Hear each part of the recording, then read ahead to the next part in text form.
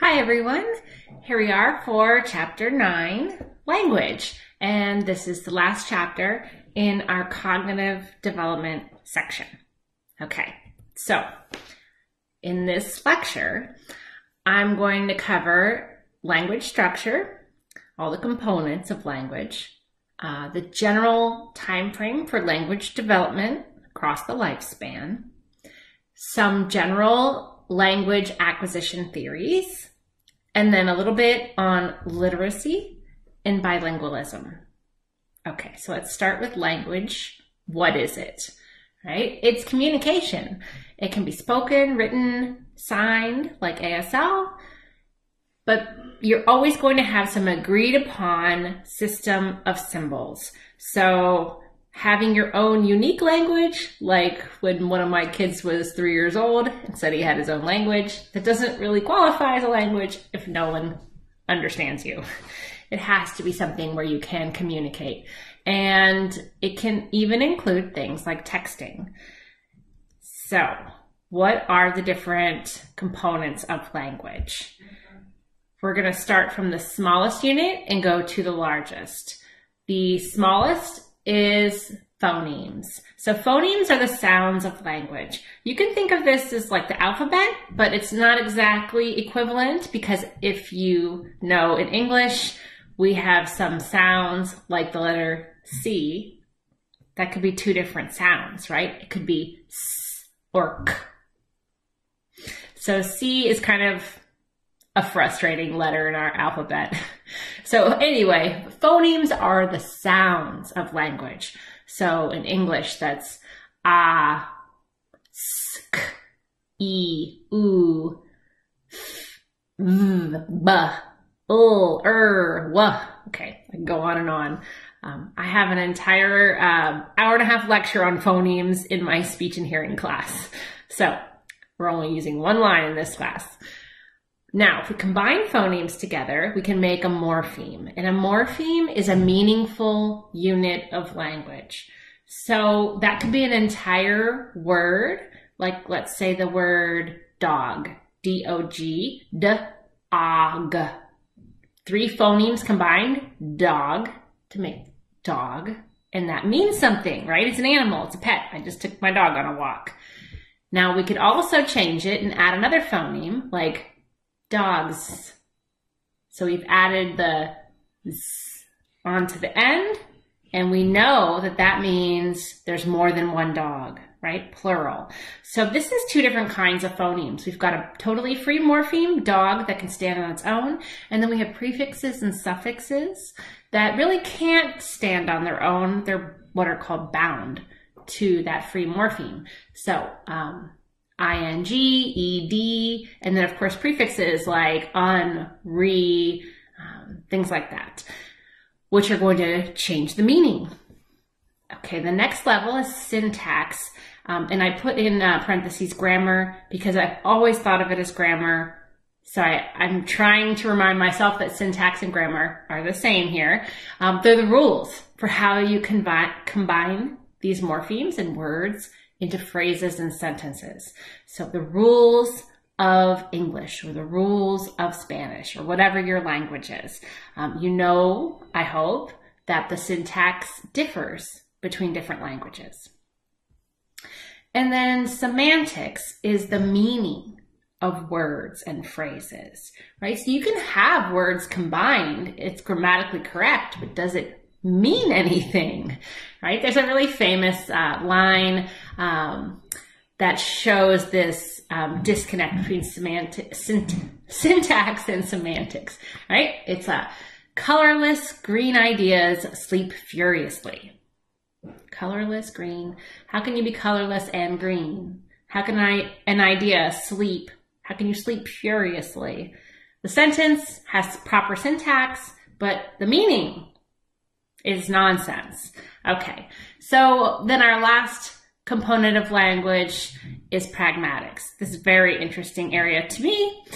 This is how the context of the situation affects your meaning, how your tone of voice can affect your meaning. A really simple one is saying, today was a great day. or today was a great day. Hopefully you can tell I meant two different things just by the change in tone and maybe my facial expressions. Nonverbal cues go into pragmatics, your body language, like I said, your facial expressions, tone, rate and rhythm of your speech.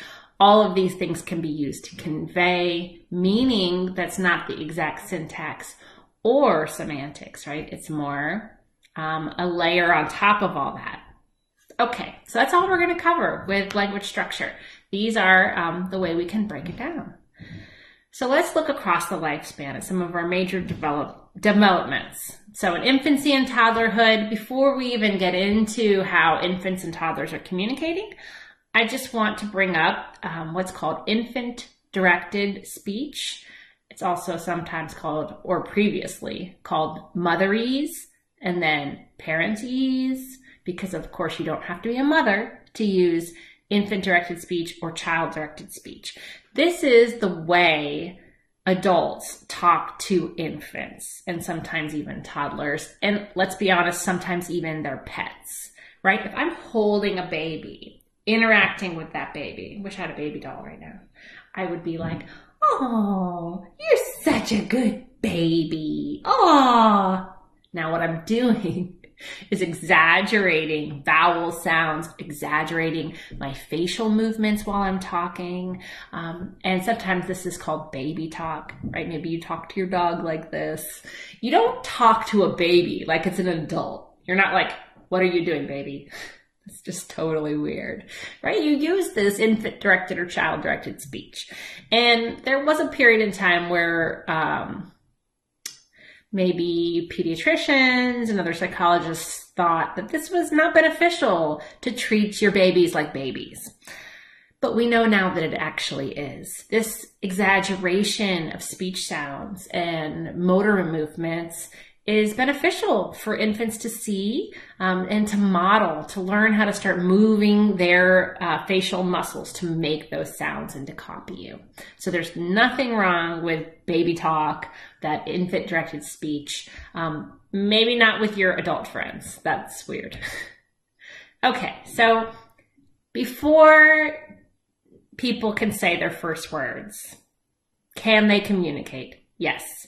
And this is what's called pre-linguistic speech. This would include crying and cooing and gestures, right? Babies can communicate right away, right? First off, they can just cry to try to get attention, to get their needs met. And that's pre-linguistic speech. Thankfully, they start to learn to make more pleasant noises. And I'll have an example in a minute of a whole bunch of different types of pre-linguistic speech.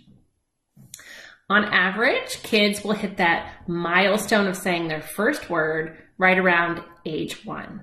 And it's important that a first word meets certain criteria. I can tell you my mom said, oh, you're so smart. You said your first word when you were 4 months old. You said mama. No, that's not true. I mean, she can say that, and I probably did babble it randomly, but that's not a first word. A first word has to be said purposefully by the child. It's meaningful. It's understood by other people that are not mom and dad. And it's in different contexts. So I was able to get recording of my younger child's first word. So hey, Luke. Here we go. Hi. You want to say hi? No, no. No, no? Why not? You gonna clean up instead? No. No? So no was his first word that he said consistently. There's some pre-linguistic speech. Squeals. No. No? No. No? No. Did you eat mac and cheese? Mom, look, I did it. Mom, I did it.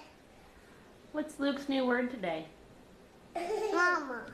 No. Oh. It's no. No. Hi, Luke. Silly boy. Mom. Say peekaboo. I'm gonna get a bill. This is my Corvette. Hi.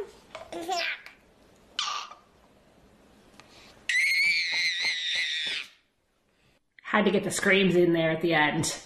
All right, so he is practicing his pre-linguistic speech, lots of squeals, screams, noises. Didn't do any raspberries, but putting your lips together and spitting, basically.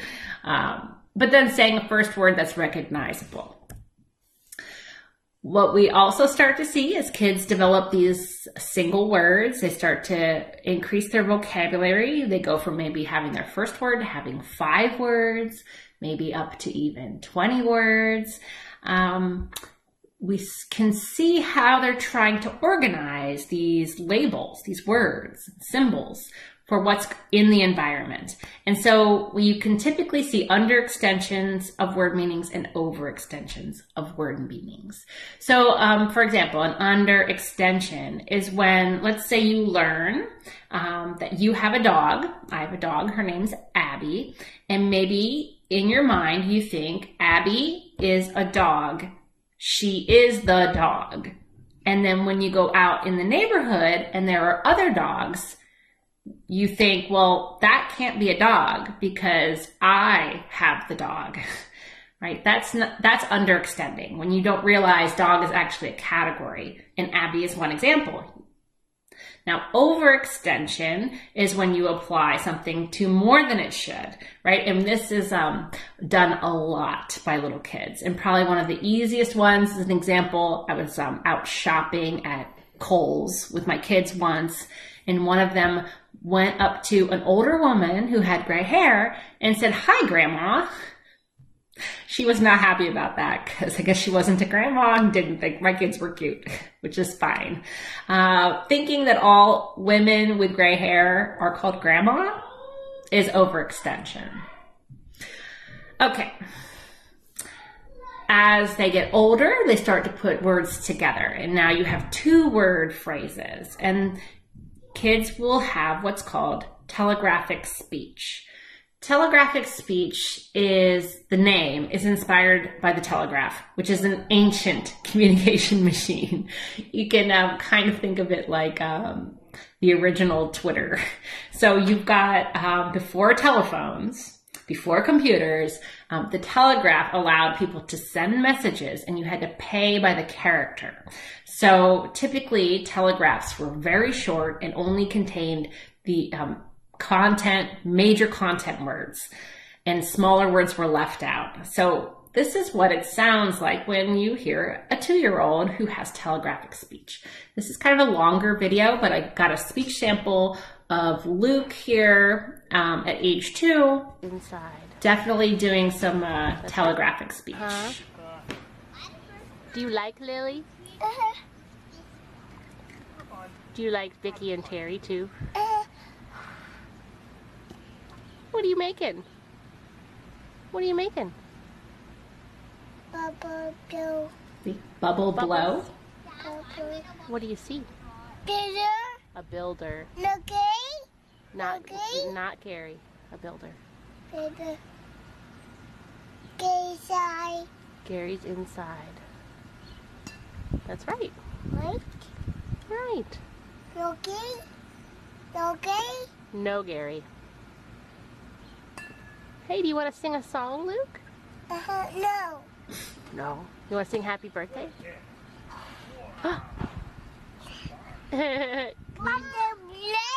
Yeah, sing Happy Birthday. Okay. I hate mine really far. I know, Cole. Is that how it goes? Happy birthday to you. Ooh. Now. Loud. Now. That's No. loud. No. I'm talking to Luke right now. Are we talking? Uh-huh. Want to try hitting the other way? Right-handed hit? Bubba. No hat. Hey, No, come here, I'll show you. You have no hat? Bubble hat. The bubble hit your head? Bubble hat. Come by me. Let's get hat. Yeah. Let's get hat. Yeah. Like this. Yeah. Hey, Luke, do you have a boo-boo? Still gonna look at Daddy. I'm gonna still It's there. Right there? No boo boo. No boo boo. No boo-boo? No boo. Or yes, boo-boo? No, yes, boo boo. Yeah. Boo boo. Off. Off boo boo. Off boo boo. Daddy, off boo boo. Off? Off boo boo. Oh, you mean you took off your Band-Aid? Off Benny.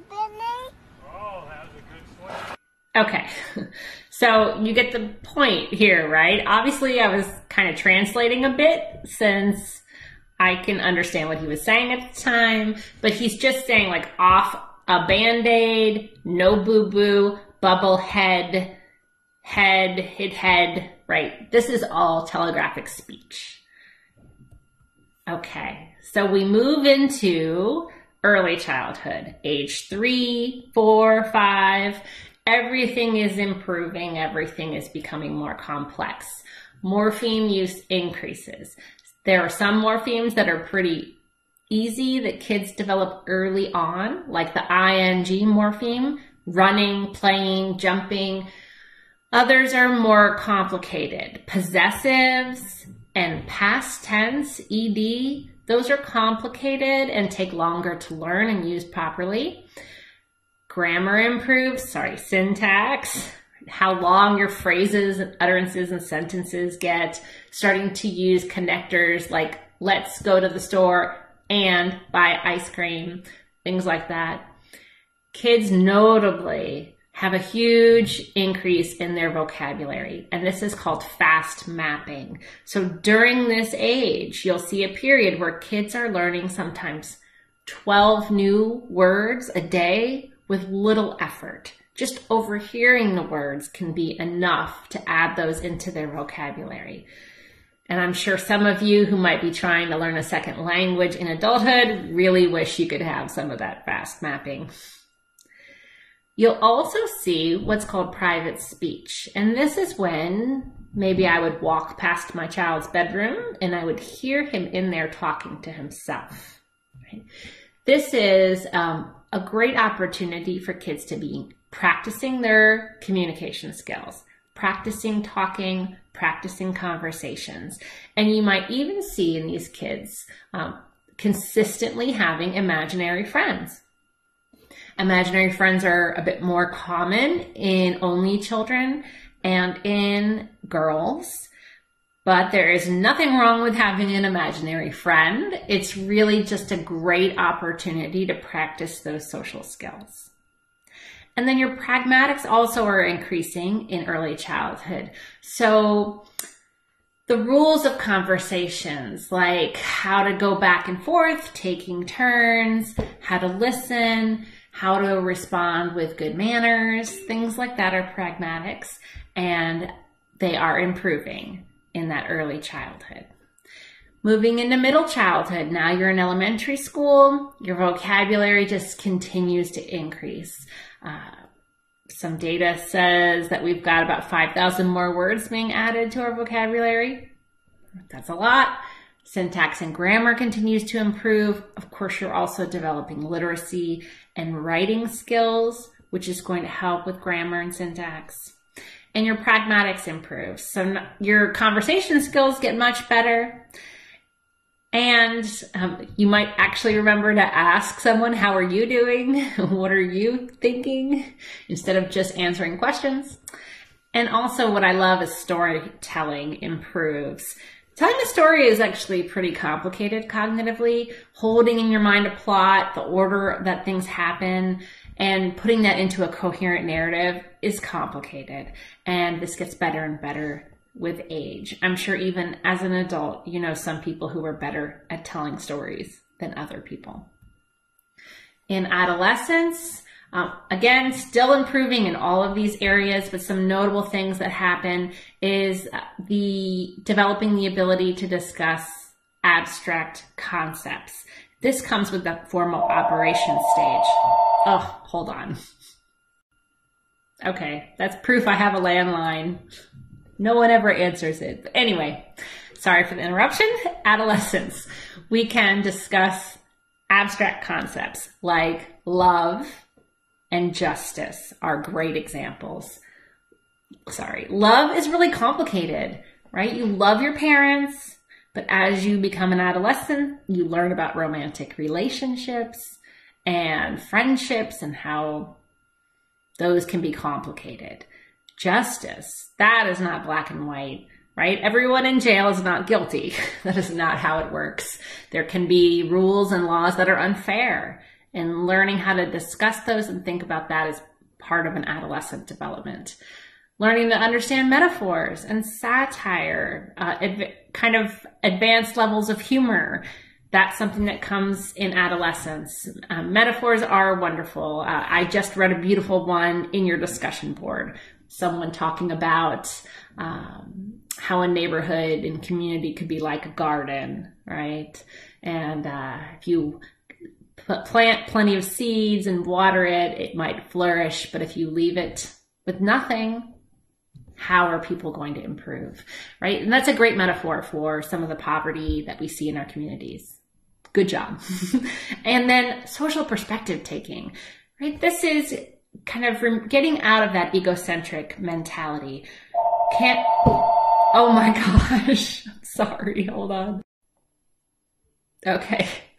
Social perspective taking, right? So again, getting out of that egocentric mentality and thinking about how things might look from someone else's perspective. This is hard to do. Even into adulthood, some people can be really challenged by this. One thing that really helps people get good at this is reading a lot of fiction, right? So if you read a lot and you are in these different worlds with different characters, totally different from you, empathizing with them, that can give you a lot of practice in social perspective taking. In adulthood, language still has some increasing vocabulary. You can think back to that crystallized intelligence. And also we talked in memory about the tip of the tongue phenomenon, right? So you know the word for something, but you just can't think of it. But generally your language development is pretty stable in adulthood. In older adults, we can start to see some declines, and we talked about that in the intelligence lecture. But here, when I'm thinking specifically about language, it's important to note that individuals who experience strokes are often having some deficits in language. So the area that's most commonly affected in the brain is on the left side of the brain, following the middle cerebral artery. And in the front of that is Broca's area, and towards the back of that is Wernicke's area. Broca's area is all about producing speech. So when you want to talk, you want to respond, when you need to find the word for something, that is Broca's area. And if that's damaged in a stroke, you may understand what people are saying to you, but you have trouble communicating yourself. Wernicke's aphasia, or Wernicke's area in the back, is understanding language. So when people are talking to you, Wernicke's area is processing that information. And so if you have damage to that area, you'll hear people, but you won't understand what they're saying. And so you can talk, but your responses aren't going to make sense because you can't understand language. So aphasia means a language disorder. So it could be in producing speech, could be in understanding speech and language. Okay. We have 3 general language acquisition theories that I want to go over. The first is learning theory, which really is just behaviorism. So if you can remember B.F. Skinner and operant conditioning, reinforcement and punishment, this theory says we learn language through the environment. It is all nurture. Our parents say words and we want to copy them and we get reinforced for that. That's how we're learning language. There's a lot of support for this. One of the advantages of this approach is that it does help explain individual differences and disorders. So variations in people's experiences can affect their language acquisition. Some of the disadvantages of this approach is it doesn't really explain how people can generate totally unique utterances. So you come up with a sentence that no one has ever even heard before. How did you do that? You weren't reinforced for hearing that and then repeating it. You're coming up with it on your own. Our second approach is the nativist approach, and this comes from the linguist Noam Chomsky, and it is completely on the side of nature. The idea is that you are born innately as a human with your brain areas devoted to language acquisition. And this is going to happen to you, and it makes you uniquely human. And Noam Chomsky said you have in your brain a language acquisition device. Now, this is just a label to say that you have brain areas for language. He was not a neuroscientist. There are pros and cons to this approach. Pro is it explains how humans learn language so quickly, that fast mapping, the critical period for language acquisition of birth to puberty. This is all supportive of the nativist approach. The cons, also another pro I don't have listed here is the fact that regardless of the language you're speaking or the culture you are in, kids are generally meeting their language milestones at the same time. Okay, and a con is just saying we have a language acquisition device. What does that even mean? Where is it? Well, that stuff isn't totally fleshed out by his theory, but it is saying we've got this nature component. The interactionist approach says we need both, right? You're born this way with this language area of the brain that's like a sponge ready to take in that information and help you learn to become fluent as quickly as possible. And then you've also got the environment reinforcing you for learning language and helping you along the way through your environmental experiences. That's the interactionist approach. We've got both. I think you can probably imagine that does the best explaining of how language is acquired. Okay, our last two topics. First, literacy, and then bilingualism. So literacy is learning to read, right? Your ability to read. Before we even talk about literacy, though, research shows that kids really need to have pre-literacy skills. So before they ever learn to read, they need to be exposed to books and exposed to stories and reading. Some of those pre-literacy skills is learning the social routine of reading. You get a book, here's a book, right? It has a cover, you open it up, it has markings that are important, right? These are letters, and letters are grouped together to form words. Maybe you can't read them yet, but you start to understand that in our culture, they go from left to right, top to bottom, and that when your parent or sibling or whoever is reading you a story, they're looking at those. That's where the story's coming from. That you turn the pages and get to the end, Learning that, enjoying reading, enjoying the relationship with the storyteller. Those are all pre-literacy skills. And we want kids in preschool and really from the time they're born to be exposed to books and start to learn the social routine and meaning of reading. When an adult or an older person is reading a story to a child, there are typically 3 different types of reading styles. They're all good and should be used whenever appropriate, and hopefully that kid gets the variety of these 3 types of reading styles. A describer style is reading the book, but at the same time having that child look at the pictures, kind of describing, I'm assuming it's a picture book, have that child, oh, can you find the tree in the picture? Do you see the animals? Right? So you're not just reading the story, flipping the pages, kind of describing what's going on. You're having them look and really find different things on the page. The comprehender style is more about asking questions as you read the story to see if the child understands the story. So who is this? What are they doing? How does Sam feel in this story? What do you think is going to happen next? Those types of questions. And then the performance-oriented style is when you really perform the book. So you're not stopping necessarily to ask questions or have that child describe anything. You're more like performing. And some of my favorite Dr. Seuss books, like Green Eggs and Ham, are definitely going to be, for me, more performance-oriented. They're funny, and all the rhymes, and you get to be very emotive while you're reading that. Now, kids should be seeing or experiencing all these different types of styles. It helps them to understand all the different ways that you can read. And, you definitely want to make sure that child understands the stories that you're reading. Okay, so these are all kind of pre-literacy, beginnings of literacy skills.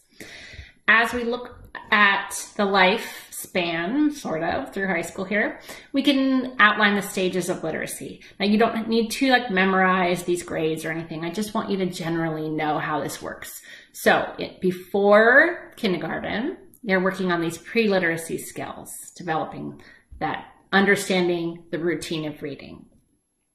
Stage 1, first grade, you're working a lot on phonological decoding, and that's sounding out the letters or those phonemes in the reading. Grades 2 and 3, you're really practicing reading, learning how to read, increasing the speed of your reading and comprehension of your reading.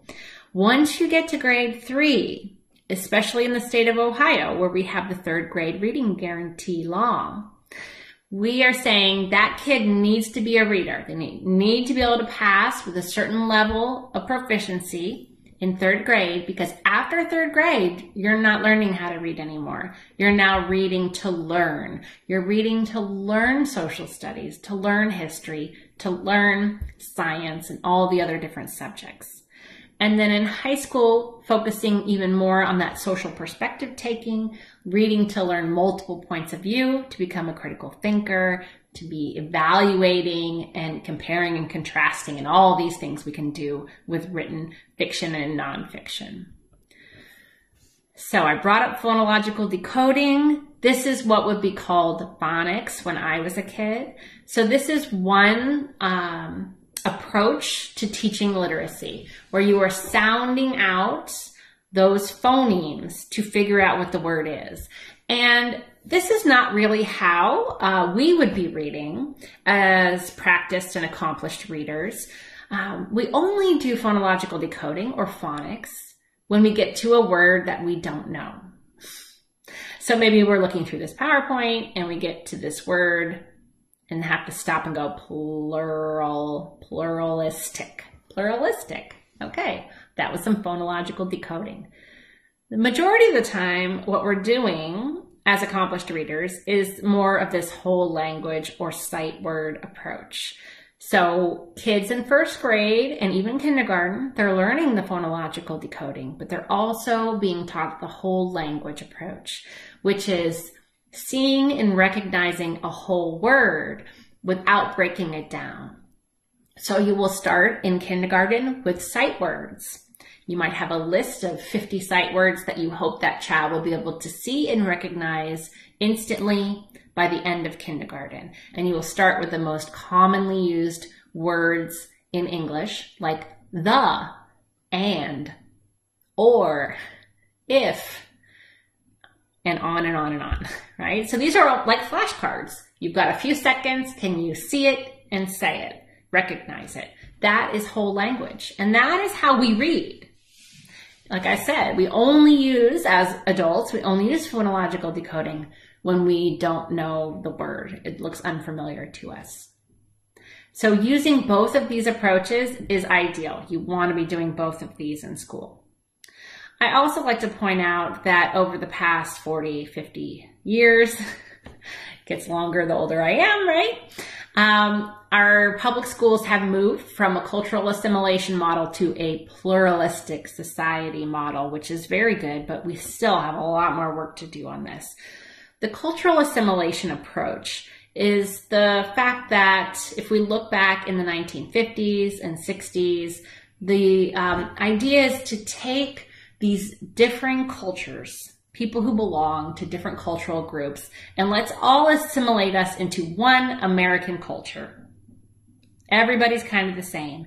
And you can actually look at this trend if you look at baby names. If we go back to the 1950s, we have people from all different races, ethnic groups in the United States. Their children are being born here, and we're naming them very common names. John, Mary, Nancy, Shirley. I'm thinking all girl names, right? Robert, William. These are all names that everyone recognizes. We all are assimilating. Well, over the decades, we've learned that diversity isn't something that we should be squashing. It's something that we should be learning about and celebrating. There's nothing wrong with diversity, right? The more we learn about other groups, the more we can understand them and recognize them and value them. And that is the pluralistic society model, which has resulted in introducing reading into the curriculum that is representing other cultural groups. And that's really important, and hopefully you realize that we still have a long way to go with that. But the foundation is there, it just needs to actually happen. Okay, so our last topic of bilingualism, very quickly, I can't spend a lot of time on this. Some of you are bilingual or even are fluent in more than 2 languages, which is wonderful. I am not, and it's very sad for me. It is easiest to learn a second language before puberty. So people who are born into homes where more than 1 language is spoken, that is really ideal. Starting to learn a second language when you are 17, not ideal. It's going to be so much harder. And we know that kids who are bilingual show better academic outcomes, life outcomes, and higher intelligence scores, decision making. So language and cognitive development is positively affected by being bilingual. When we look at our school systems, we can identify kids who come into schools where English is not their first language. And these kids are labeled in some areas as ELL, or English language learners, or even ESL, English as a second language. And many of these kids might be immigrants where their parents don't speak English. And there are a couple things that happen here is sometimes these kids experience what's called subtractive bilingualism, which means that they start to lose their first language because they're going to a school where English is the only language that's spoken. And sometimes even in their homes, parents want that child to learn English so much that they stop speaking their native language and just are speaking English in the home. And this is not ideal, right? You want to keep both languages. The best approach for learning for these children is the dual language approach, where they're getting instruction in both their native language and in English. Obviously, this can be a practical challenge. I grew up in South Florida where most people were bilingual, speaking Spanish and English. So this was pretty easy to accomplish in my public school system, to have teachers who spoke Spanish and English.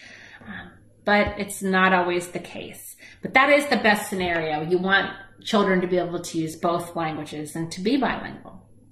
Okay, this is the end of our lecture, and only got interrupted twice with phone calls. Sorry about that, and good luck. You are now, after studying this, ready to take exam 2.